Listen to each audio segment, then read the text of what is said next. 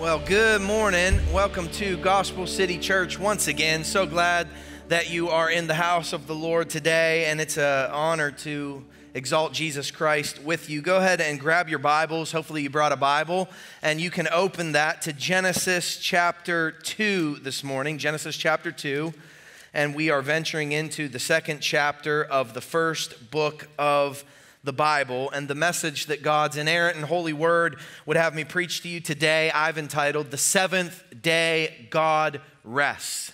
The seventh day God rests. And so we're going to look at verses 1 through 3 of chapter 2. And the big idea that I'll give to you that we'll kind of spend our time on is this: true rest is found in God's finished work. True rest is found in God's finished work. And before we do any diving, let's just hear from the Word of God this morning. I am reminded once again what a momentous moment it is to gather together and read the Word of God. And so even as we look at these three verses, understand the gift that has been given to us in God's holy Word. Why don't you get your eyes on a copy of Genesis chapter 2. Let's look at verses 1 through 3 and we'll pray together once again. Now hear the word of the Lord. Thus the heavens and the earth were finished, and all the host of them. And on the seventh day, God finished his work that he had done, and he rested on the seventh day from all his work that he had done. So God blessed the seventh day and made it holy, because on it God rested from all his work that he had done in creation. Let's pray together. Father, very aware that you are present and that you are here and that you desire to move right now in this 10:30 service on Sunday morning. And so, Lord, I had the privilege of worshiping you in the 8:30 service, but Lord, I pray that you do something new right now. I pray that your Spirit would move among us right now. I pray that you would enlighten and illuminate our hearts and our eyes to the truth of your word right now. Lord, I thank you for every individual that came to this unique and specific service on this day. Lord, I pray that their hearts would encounter Jesus today. Lord, I pray that we would encounter Jesus together today as we look to your holy word. I thank you for that great hymn that we just sang, Great is Thy Faithfulness. I thank you for the verses that were chosen. And we see through those verses that our salvation is nothing of our own doing, but it is solely up to you, a sovereign and merciful God who extends grace to us regardless of the merit that we bring to the table. And Lord, it causes us to stand in awe. It causes us to sit back and say, Great is Thy faithfulness, Lord, unto me. So Lord, even as we sit here in awe, pardoned for sin and shame, we have found peace that will endureth in the person of Jesus Christ. My mind was also drawn this morning to a brother that we've been praying for as elders and pastors who is spreading the name and the fame of Jesus in another country that has not heard the name of Jesus. And it was brought to our attention over the last couple of weeks that he was arrested for preaching the gospel and separated from his daughters and put in a prison. And upon seeing him a few weeks later, they realized he was crying and hadn't been fed, and yet he had not given up his testimony of Jesus Christ. And Lord, as we've been praying, I've just can't get out of my mind that there are billions of people who have not heard the name of Jesus. And there are people out there who have caught the fire that only comes from the grace of God within them. And they are doing all that they can. I thank you for this gentleman who is in prison and has not given up his testimony, but continues to tell others of the name and the fame of Jesus Christ.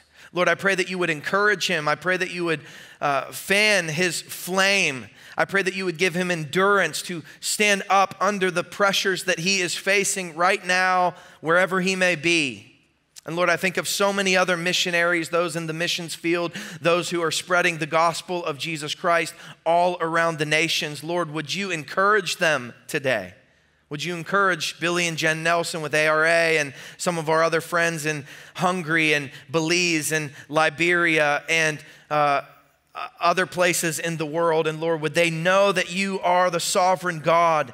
And would you meet with them as intimately and as intricately as you want to with us today? Help us not to take for granted the opportunity that we have to freely sit shoulder to shoulder with those that you are calling into the body of Christ and open your word.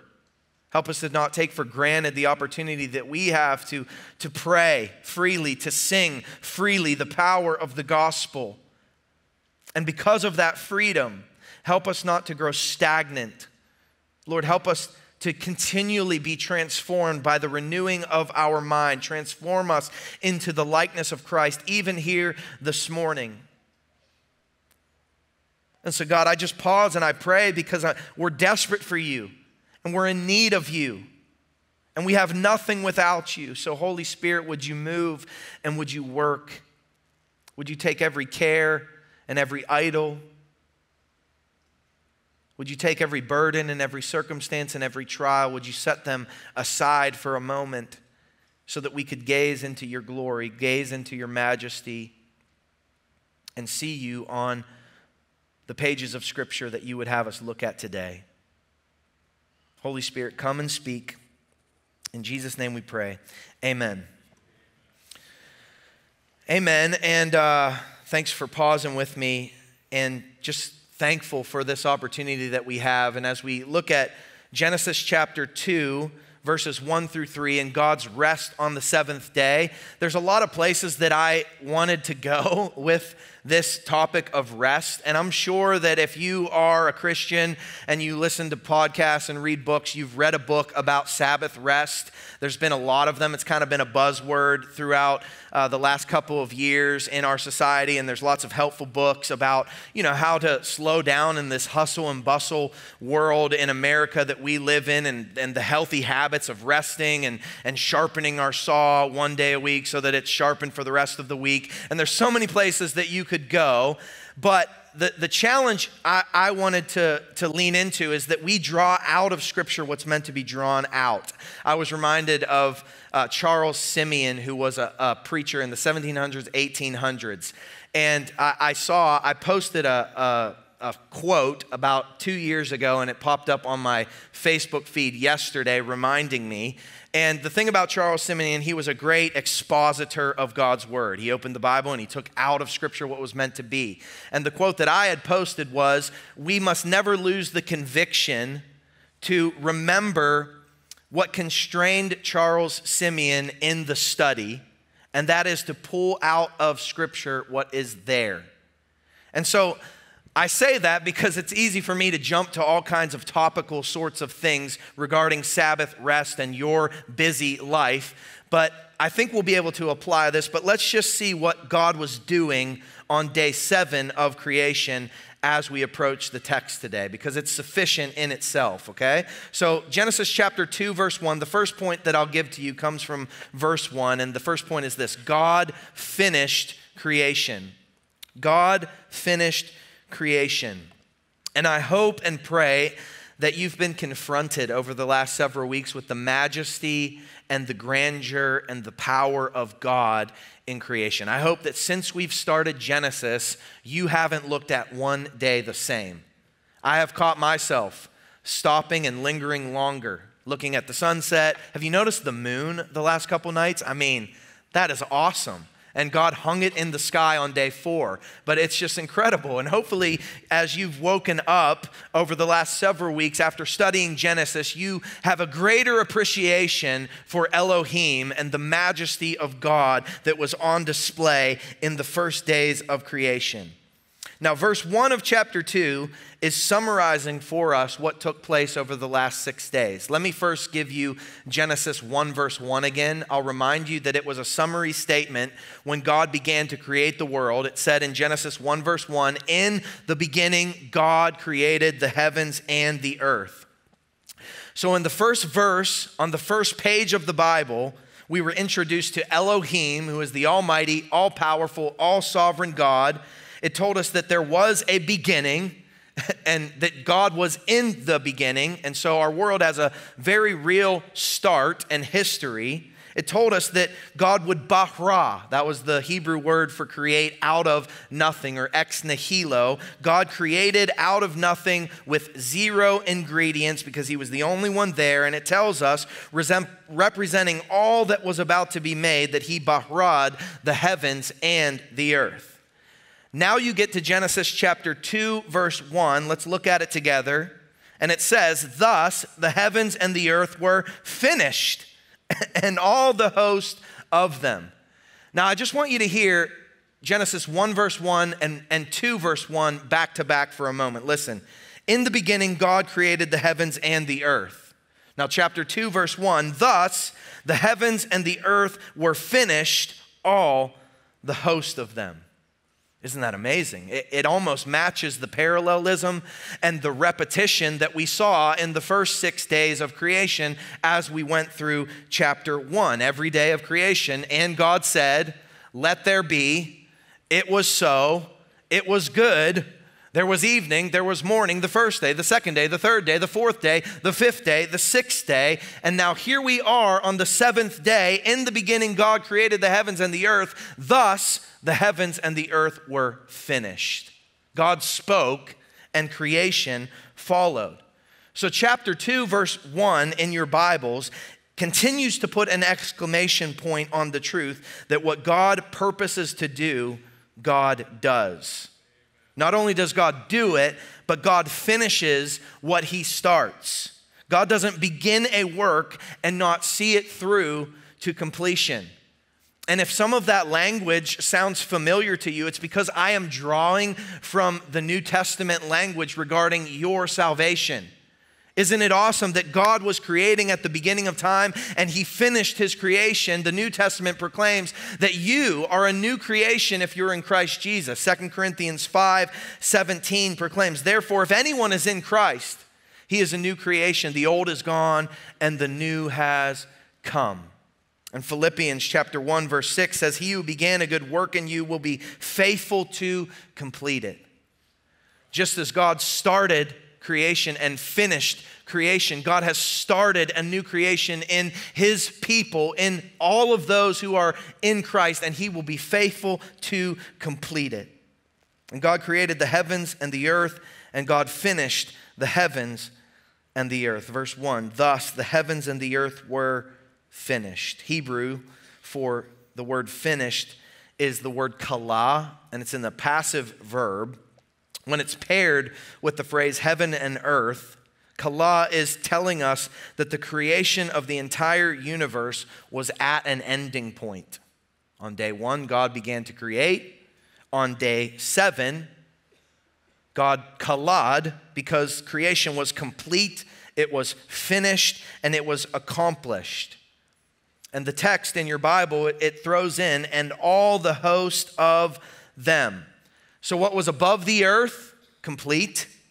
The earth, planet earth, was now habitable, and there was dry land there and space for vegetation and space for life. And all the host of them represents that all that would fill space and all that would fill the sky and all that would fill the sea and all that would fill the land. Everything is completed. All of it was finished. What is seen and what was unseen, what was discovered and what had yet to be discovered, above the earth and below the earth, finished.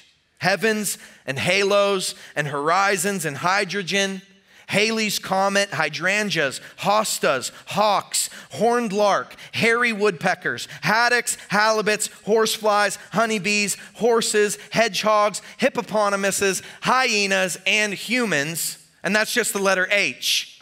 All of it was done. God spoke it into existence. And thousands of years have passed since Genesis 2 verse 1 declared creation was finished, and yet we're still discovering new things today. There are black holes in the universe. Miles upon miles of ocean depths and trenches in the ocean, life forms that many spend their lives seeking to discover, seeking to learn about. Because God's creation is vast And God's creation is wide, and God's creation is elaborate and complex. But God and God alone started it. And Genesis chapter 2, verse 1 declares God and God alone finished it. And so the finality of the creation week is a work of God that we are meant to marvel at forever. Exalt him, Elohim, the creator of the ends of the earth. Now, number two that we pull from this text this morning is this: God rested on the seventh day. God rested on the seventh day. Look at verse 2 in your Bibles. It says, "And on the seventh day, God finished his work that he had done, and he rested on the seventh day from all his work that he had done." It's really a remarkable part of the creation story. It's been interpreted many different ways. Later, under the Mosaic law, we are given the Sabbath, which becomes law for God's people to observe every 7 days. And the Sabbath has caused a lot of controversy over the years throughout Israel's history, and even traditions and denominations today have split because of their understanding of the Sabbath. Sabbath, like I said, it's a buzzword because of the culture that we live in. We live kind of in a burnout culture here in America. We're running hard, earning, achieving, and striving. And there's absolutely a valuable challenge for us to find rhythms of rest in our everyday week. We'll touch on it in some application points at the end. But first, let's just get an understanding of what's happening in Genesis chapter 2. I want you to imagine for a moment that you just spent the week building an elaborate dream space at your home. Think about that. I don't know what it is. Maybe you have something on your list that you want to create at your home. Maybe it's an elaborate, awesome tree cabin for your kids to hang out in. Maybe it's a patio space in your backyard so that you can have people over and host them. Maybe it's a man cave for watching sports with your friends, or like a reading room on your main level so you can invite girlfriends over and have tea and a book club, that sort of thing. So think about that. Imagine you knew what you wanted and decided to put in the work all week long to get it done. So you buy supplies and you haul them on Monday. You cut to size and you drop the plans on Tuesday. You lay the foundation on Wednesday. You construct the space on Thursday. And then you paint and you decorate and you put the final touches on the space on Friday, just in time for the weekend. Now, what would be absolutely absurd is if you'd finished that project and then you never stepped foot into the finished product. It'd be absolutely ridiculous to think that you'd build a dream space at your home without any intention of enjoying it, relaxing in it, playing in it, maintaining it, and reaping the fruit of your labor. What you built would hopefully not be followed by inactivity, but hopefully it'd be followed by children laughing and imagining and playing in your treehouse. Hopefully it'd be family and friends coming over to hang on your patio, or men watching Notre Dame beat Duke on Saturday night in your man cave. Sorry. And maybe it'd be, and maybe, I don't even know what I'm a fan of there, but just thought it fit. Spirit-led. Or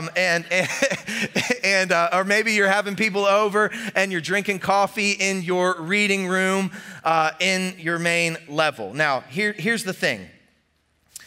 That multiplied by galaxies and oceans and mountains and animals and effortlessness and absolute perfection, untainted by sin and shame, is what we see on day 7 of creation.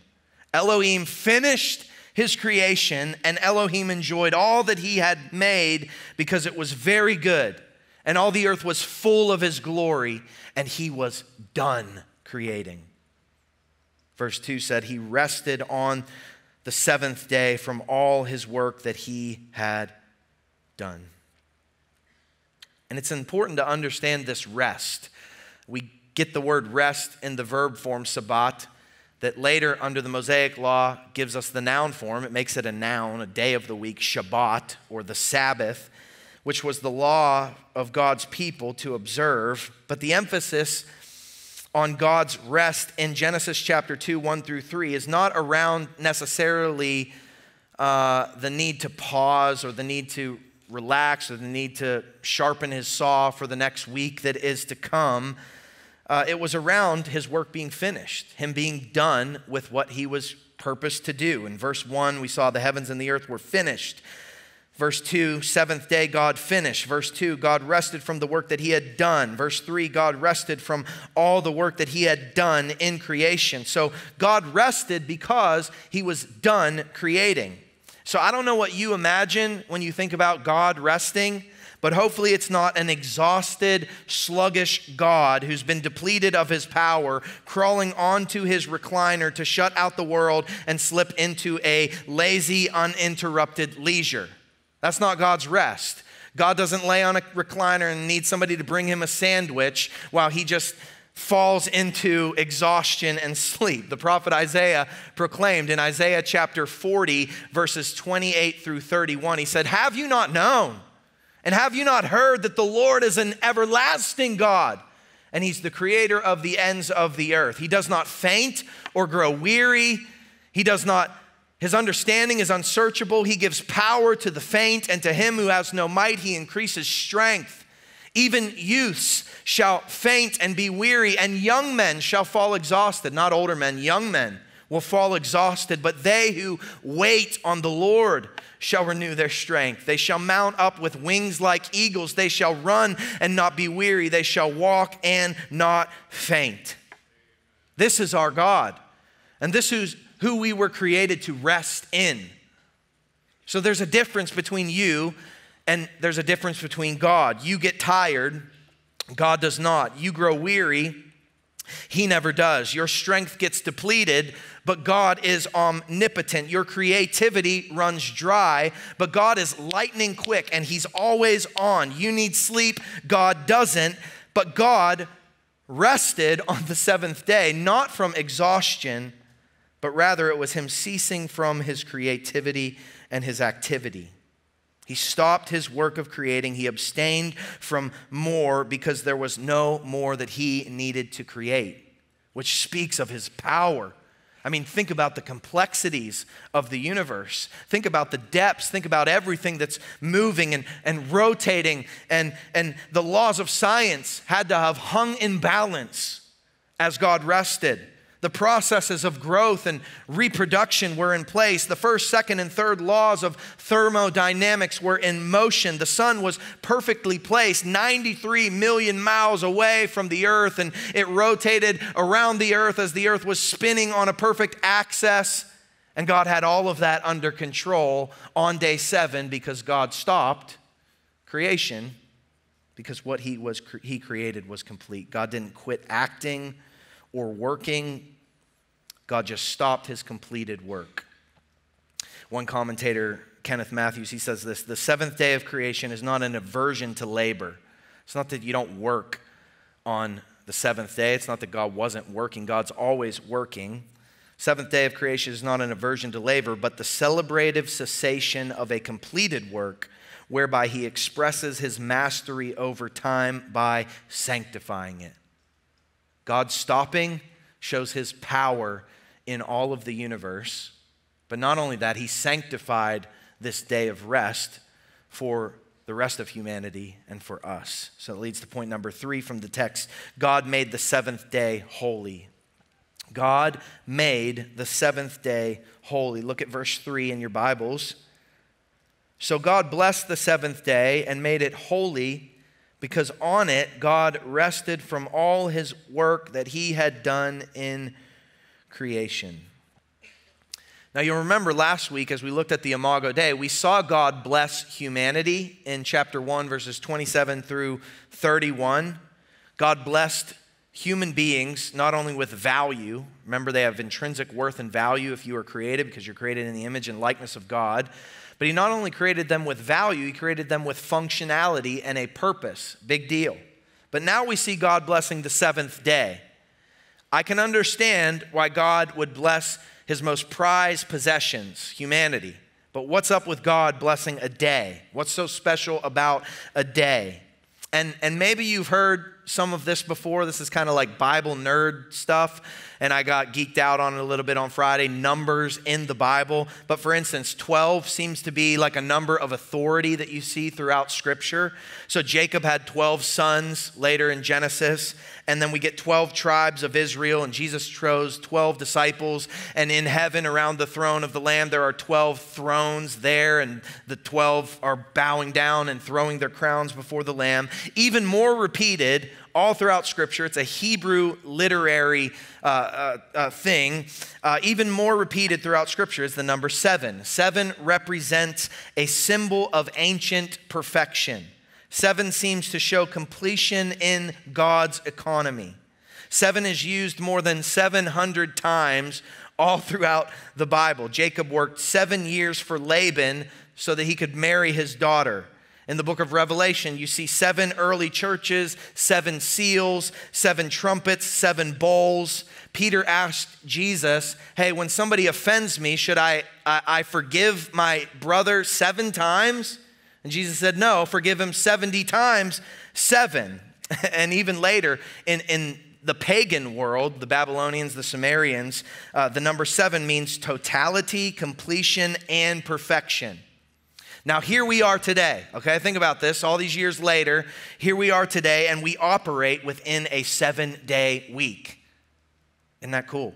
And the 7th day is the end of our week. That's the name Saturday is what we call the 7th day, or what the Bible would call the 7th day. And Saturday is largely the day we're not doing what we do the other 6 days of the week. So it's kind of fascinating, but how did we even get this 7th day week? And how did we get the rhythmic ending of the week that is called Saturday? And you can read lots of different things. Even pagan cultures have tried to do away with the 7-day work week, and it just doesn't work. It just keeps coming back to, for some reason, the universe is revolving, and there's 365 days in a year, and somehow this unlikely number 7 has given us a 7-day week, and it just works. But could it be that on the first pages of the Bible, it shows us God creating a world and a universe that somehow revolves and makes sense around the unobvious number 7? Could it be that the common off day within our calendar week was blessed by God the first week? Could it be that Elohim is all that he says that he is all powerful, that he is all sovereign, that he is all knowing, and that he was there in the beginning, and after 6 days of creating, he rested on the 7th day? I say that it is. I say that God is that big, that God is that vast, that God is that in control. But just as God blessed man with value and purpose, God blessed and made the 7th day holy, not only because of its value, but because of the purpose that he was giving that day. By sanctifying the 7th day, God devoted it to himself as the creator. God designated a time when the creator and the creatures were in communal relationship. And as God stopped creating because creation was done, his rest served as a symbol of God the creator and man the creation together. Creation existed to worship the creator. All of creation moved in motion with the creator, and human life lived and moved and found being in God alone. Now, it's interesting to note that the passage doesn't end here with there was evening and there was morning the 7th day. We saw that pattern throughout the other 6 days. There was evening, there was morning. Some have said, why didn't it say there was morning, then there was evening? And I think it's interesting that later when we get to the Mosaic Law and the Israelite people have Shabbat, and once a week they rest from all their work and they focus on God, it started evening to morning. It went from Friday evening and it went through Saturday. Kind of cool. They were building their plans, building their lives off of exactly what we see in the text. But creation, it doesn't say it on day 7 because creation was intended to enjoy a perpetual rest provided by God. Not a rest from work, but a rest in God. And our text today doesn't show man resting. It doesn't command man to rest or keep the 7th day because before there was sin, man lived in perpetual, eternal perfection.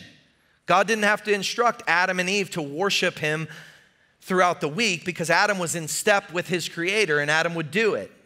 God didn't have to tell Adam and Eve to rest because they were formed into God's rest. They were placed into what God was celebrating on the seventh day. They were created into a world that God saw was very good. And so there was no sweat of the brow. There was no hard ground to till. There was no work grind or opposition. Adam indeed would work, but he wouldn't have to endure cursed work. And Eve would have babies, but her having babies wouldn't be multiplied by pain that came through sin. And Adam and Eve would commune with God on the seventh day because that day was holy, and they were holy because they were created in the image and the likeness of God. Now the text, it just closes repeating what we've seen. Verse 3, the last sentence, God blessed the seventh day and made it holy, because on it, God rested from all his work that he had done in creation. Now, what practically should we draw from God's rest and the holy seventh day? Let me remind you of the big idea that I gave you at the beginning of the sermon. It was true rest is found in God's finished work. God was resting because he was finished, and your rest is found only in God's finished work. Adam and Eve are the only humans to have experienced this truth on the earth. Think about that. They knew fully the unadulterated, incorrupt Sabbath rest in communion with God. Had sin never entered the world, eternal rest in God as creator would still be happening. And the final product of God's creation was complete enjoyment in him for Adam and Eve. So now the question becomes, because of sin, what do we do with this holy day of rest? What does God desire concerning our holy rest? So let me give you 4 applications for holy rest as we kind of land the plane on this sermon. And I want this to be helpful to you. So lean in here. These are the practical points that we pull out. Number 1 is this: revel in God's creation. Revel in God's creation. And ultimately, God blessing and consecrating day 7 of creation was him setting aside a day of remembrance. Day 7 of the week is a symbol to see and know that Elohim is creator. The Sabbath is a day to remember that Elohim is the creator of the ends of the earth.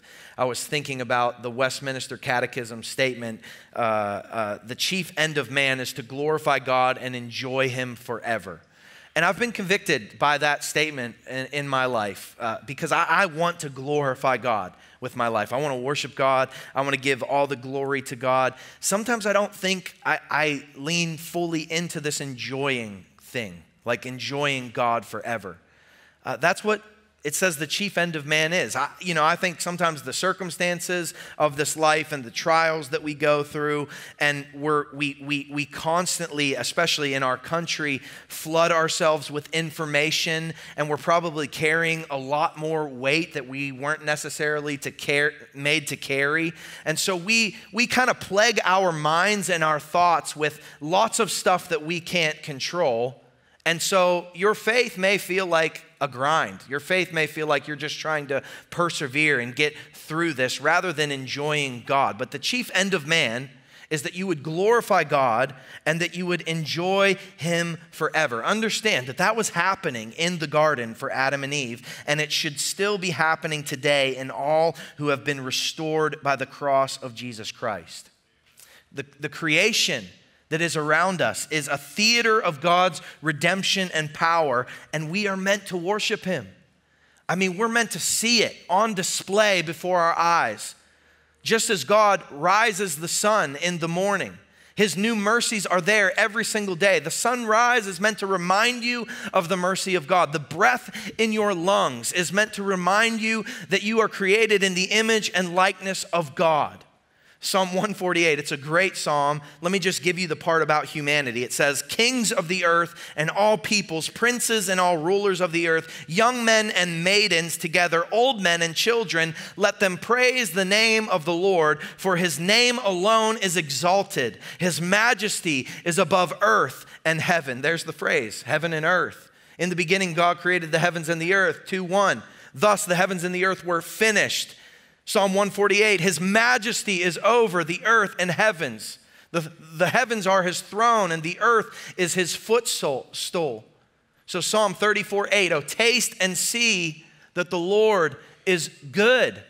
Or Psalm 113, 2-3, blessed be the name of the Lord from this time forth and forevermore. From the rising of the sun to its setting, the name of the Lord is to be praised. So people of God, stop and notice. Take the time to slow down and see what God is doing. Take the time to stop and breathe and enjoy the creation that the good Lord has blessed you with and given you dominion over. Take a walk in the woods. Take a walk on the beach. Revel in God's grand creation, and may it move you to worship him. Now, number 2, applications for holy rest. Remember the Sabbath day. Remember the Sabbath day. Now, in Exodus 20, if you want to turn there, you can. I'm going to turn there and read it to you. Exodus 20, 8-11. But God gives Moses the law on Mount Sinai, and number 4 of the moral Mosaic law was remember the Sabbath day by keeping it holy. Let me read it to you. Exodus chapter 20, Moses is on Mount Sinai, and this is what it says. Number 4 of the 10 Commandments, remember the Sabbath day. So there, the verb rested becomes the noun, Shabbat. Remember the Sabbath day to keep it holy. 6 days you shall labor and do all your work. But the 7th day is a Sabbath to the Lord your God. On it you shall not do any work, you or your son or your daughter, your male servant or your female servant or your livestock or the sojourner who is within your gates. For in 6 days the Lord made heaven and earth and the sea and all that is in them, and rested on the 7th day. Therefore the Lord blessed the Sabbath day and made it holy. Pretty awesome that time later, as God is speaking to Moses on Mount Sinai, you see the confirmation of God creating the world in 6 days, resting on the 7th, and God's example is now extended to God's people for how they are to live. But we talked about the difference between you and God. God never grows weary, you do. You get tired, God never does. There's also another difference. God intentionally rested from his work, and often you don't. God intentionally rested from his work, and often you don't. God resting is an example to us, not to be bored or lazy one day of the week, but to regularly take time to stop doing what we always do. It's a pretty common thing to walk about the hallways, even at church, and say, hey, how are you doing? And the answer that often people give, or I often give, is, man, doing pretty good, really busy. Just super busy. Oh, I'm so busy. What has got you so busy? What's got us so busy? What idols have you running so hard in a direction that is not after the Creator who is Elohim? What has got you so busy that you can't stop in the middle of your week and glorify God and enjoy God and learn about God and sit with God and pray to God and apply the things of God and talk about God and linger with God among family and friends? Just as the 10 Commandments were given out of love, so God's people could live in a relationship with him. The Sabbath day was to be kept holy because God wanted to make his people holy. The Sabbath was given so that we would be holy as he is holy. And sin entered the world, and God knew that everything in this world, this sinful world, would be pulling us to work in our own efforts. And so he set aside a day so that the people who would live in relationship with him would stop doing all of it and simply just lean into him as creator, would learn about him, would love him, would glorify him and enjoy him. And every week, Sabbath served as a reminder to God's people that he is Elohim and the creator who is the one true God.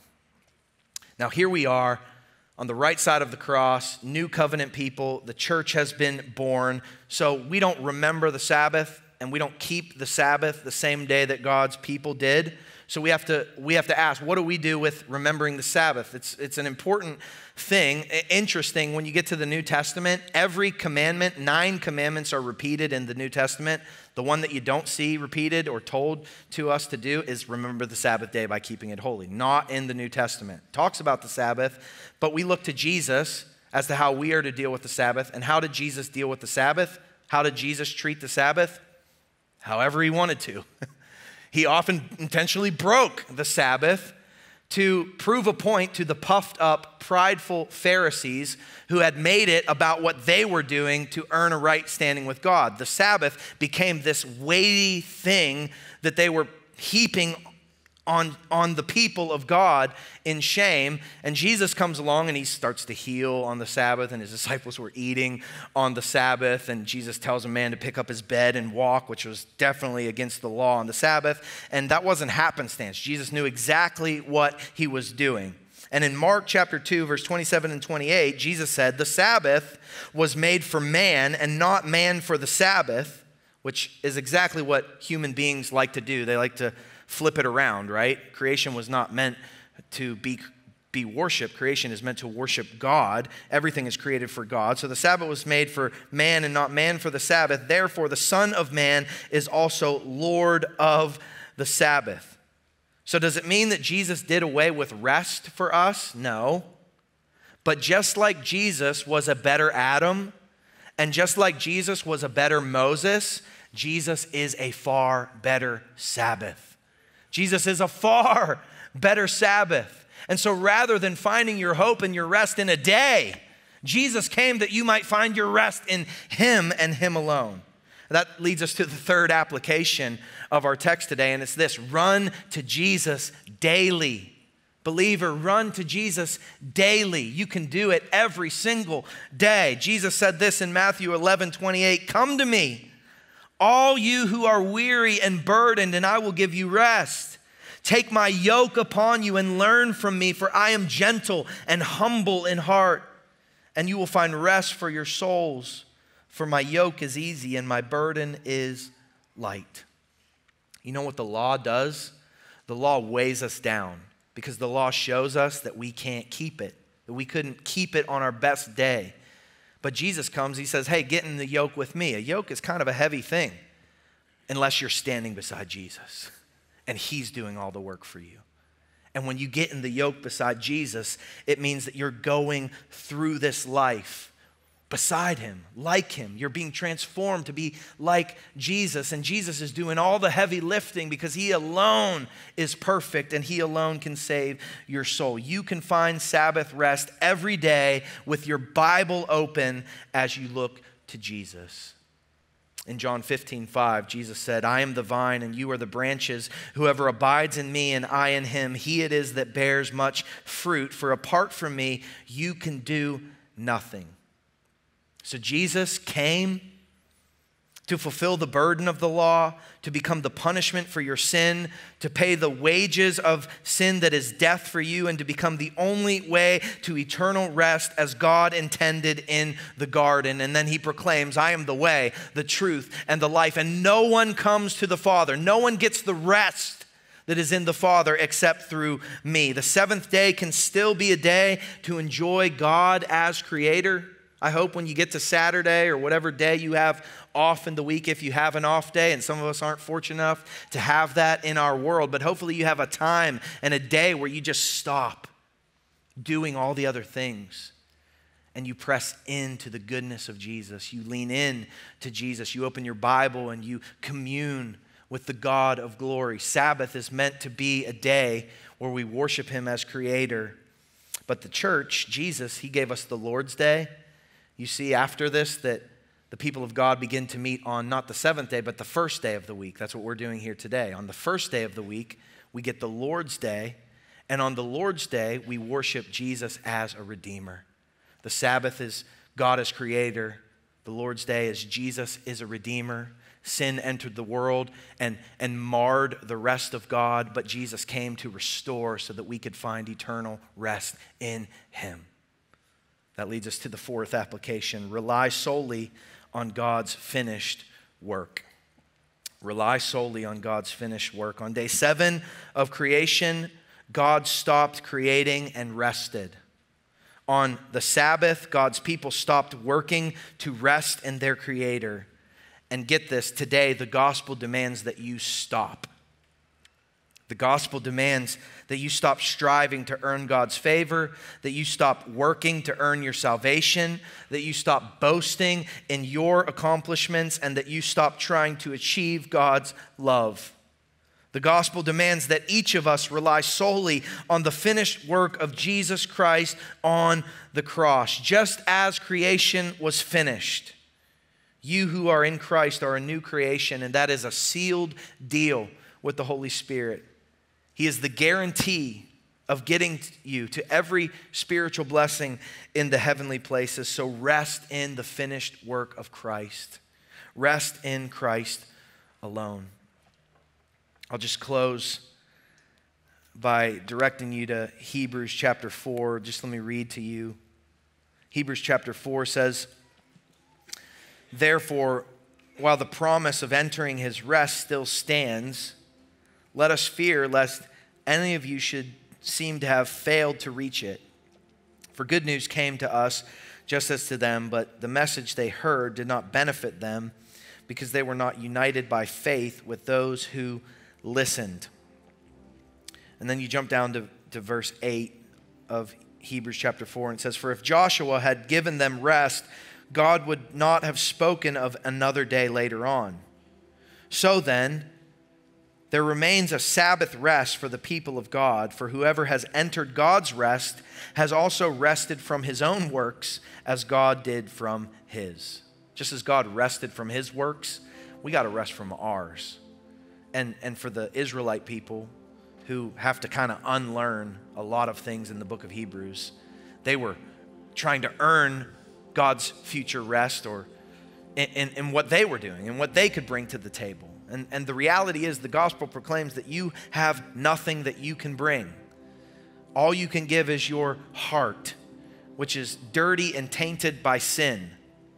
But Jesus is a redeemer and Jesus restores. So let us therefore strive to enter that rest so that no one may fall by the same sort of disobedience. How can you continue onward? How can you be obedient? It is obedience. You will earn God's rest when you rely fully on the grace that has been extended to you and the mercy that came with Jesus dying on a cross. And when you give up control, you can then trust and obey that He is Elohim and that He is Redeemer and that His Holy Spirit will carry you forward. And Hebrews 4 goes on, "For the word of God is living and active, and it's sharper than any two-edged sword, piercing to the division of soul and of spirit, of joints and marrow, and discerning the thoughts and intentions of the heart." You want to rest in God? Then open your Bible every day. Open your Bible each week.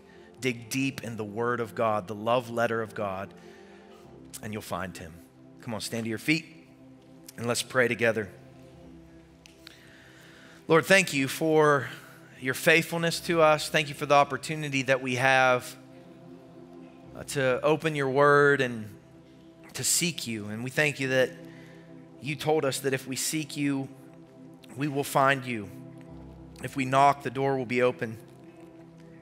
So Lord, I pray for every person here who's striving in their own efforts and strength. I pray for those who are just worn out and weary. I pray for those who feel like they're going to fall exhausted. And God, I pray that they would put their hope in Jesus alone. I pray that today you would fill them up and fuel them up. I pray that this would send them into a week where they don't try to find their rest. Even in creation, they try to find their rest in God. Lord, we could have the perfect, rhythmic, regimented week and routine and still miss the point of God's rest.